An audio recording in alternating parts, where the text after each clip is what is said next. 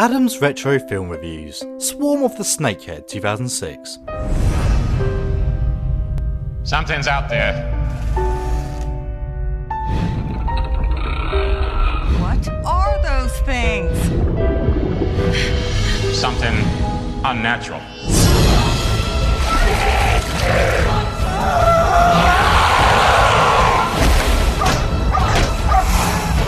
Hot fish.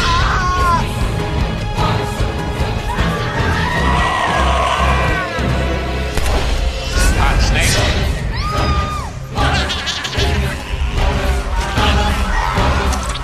I'm gonna whip it out.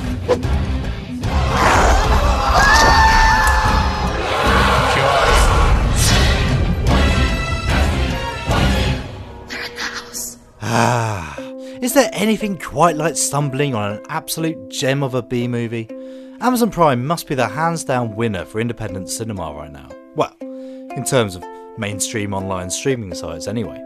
Enter Swarm of the Snakehead. Directed by Frank Lama and Joel Denning, Swarm of the Snakehead introduces us to Barrow Springs, a middle American town in the heart of Maryland. The story it aims to tell is about a young Emerson family returning to their father's hometown, where their daughters get mixed up in a plot involving a bunch of terrifying creatures that threaten the good townsfolk. What the film is actually about is Mayor Janice Appleyard attempting to cash in on the upcoming fishing festival, the ultimate fish-off, by inviting famous television fishing celebrity DARREL DELHEY to the town to kick off proceedings.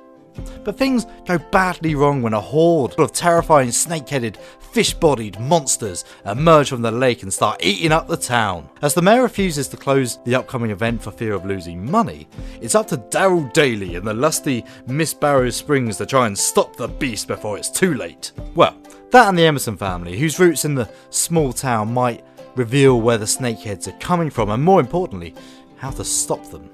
Swarm of the Snakeheads is lightning in a bottle. It's a comedy horror that sets out to be funny and gory and silly and manages to achieve all of those things and more. I think I laughed the entire way through, and significantly I was laughing with the movie, not at it. You may be aware that the Zucker Brother comedy classic Airplane was the script of 1957's Zero Hour, but with jokes added.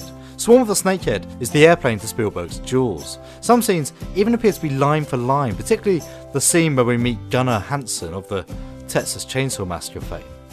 But the real star, the keystone to the film's success, is director Frank Lama in the role of DARREL DELHEY.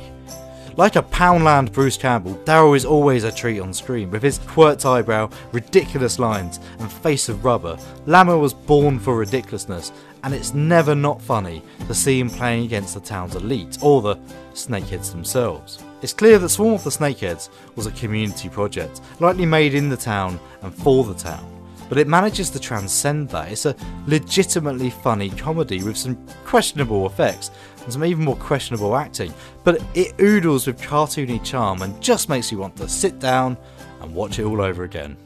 Find it on Amazon Prime, you won't regret it.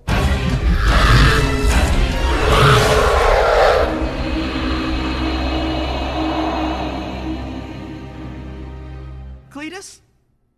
Buford? Tiny? Father O'Malley?